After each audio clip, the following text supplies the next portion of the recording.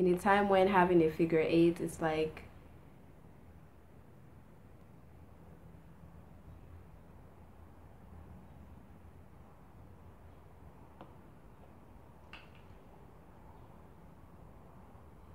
and another way is like focusing on other things, not having a big booty or not having a I mean, would I kill myself? Oh hell no. Hi guys, my name is Joyce and welcome back to my channel, and today I'll be talking to you guys about self-confidence and looks. Yeah, self-confidence and looks. And keep in mind that I'm not like a professional, and things I'm gonna say in this video are just simply my opinion and how I view, you know, self-confidence and looks. So if you don't agree with it, well, everybody's entitled to their own opinion, so this is just my opinion.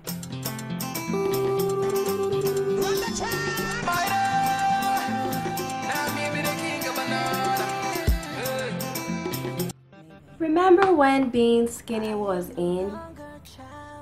Do you remember the times when skinny girls rocked the world?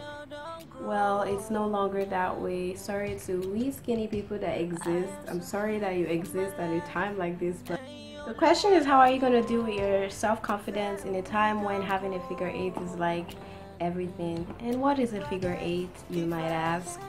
Well, I'm going to tell you. Well, a figure eight can simply be defined as a person, usually a female, maybe a male, usually a female who has big boobs, a big booty, and a tiny waist. And that is simply what a figure eight is. So if you don't have that, I don't have it either, but I'm surviving. Yeah, I have no choice but to survive. I mean, would I kill myself? Oh hell no. Like why would I kill myself when I have a lot to live for, despite the fact that I do not have a big booty or a big boob? Like, but I have to find, you know, surviving mechanisms to, you know, live, and that's where self-confidence comes in. You see, society has made it that you have to like look a certain way, especially the ladies. Like, if you do not look like Nicki Minaj or Kim Kardashian, you should not feel confident in yourself. See, one of the ways of, you know, boosting your self-confidence is by you know, accepting like who you really are, accepting things that you can't change, accepting your flaws, and knowing that you have to probably live with it for the rest of your life. And you know, you just have, that's the first step in building your self-confidence, accepting yourself for who you truly are and knowing that you can change certain things.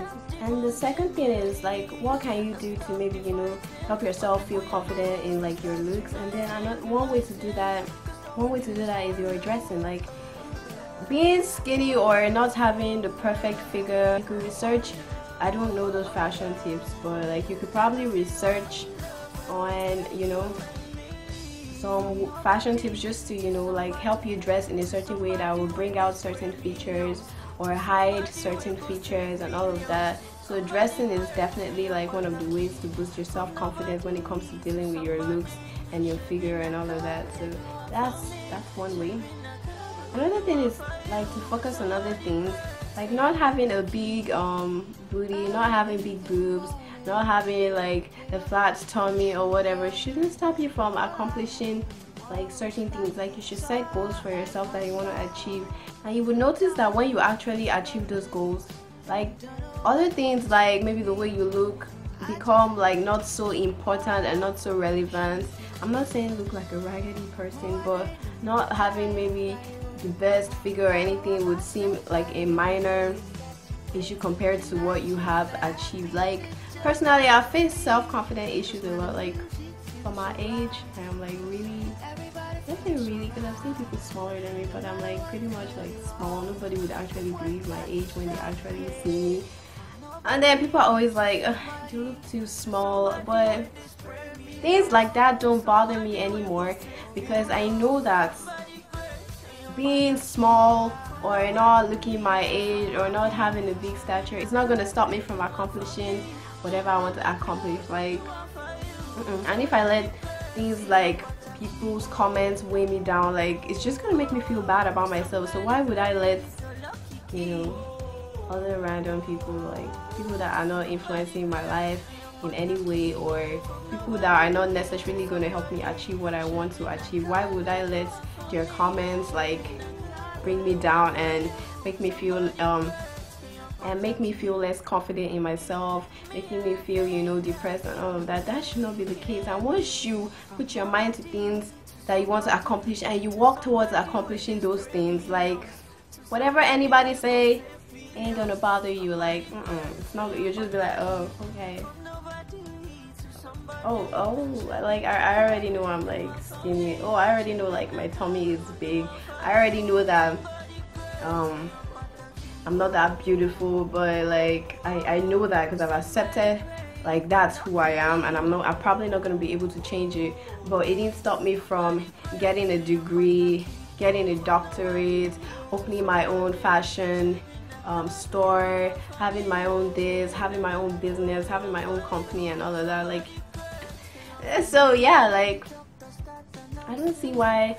Like it really pains me when I see people like, you know, losing their self-confidence just because of what other people are saying. I mean, if you want to feel bad about yourself, let it be because, not because of what somebody said, but because you just want to feel bad for yourself. At least that's better than feeling bad because of what someone else is saying. I'm not saying that it's easy, because I know a lot of people get bullied because of, you know, certain things. But like I said earlier, once you've accepted the fact that you're this, you're that, you can't change it. Like even though what someone says like hurts you a little bit, like it's not going to have that much of an impact on you once you've accepted on that fact. And the last thing I'm gonna say today, this is just a short video. I might continue later in another separate video. But always pray no matter what. Like prayer is everything. Like I'm a Christian, a 7-day Adventist to be like specific. So once you pray to God, God is definitely gonna, you know, help you get through some of these issues that, you know, some of these issues that you're facing, and He would help you boost your self-confidence. With God on your side, girl, guys, you see, with God on your side, like you're okay, like you're taken care of, like everything is gonna be fine. So I don't know a lot of issues that guys are facing, but I'll probably ask my friends and, you know, find out maybe some of the issues guys, you know, face too, and do that in another video. So thanks for watching, and do not forget to subscribe. All right, bye.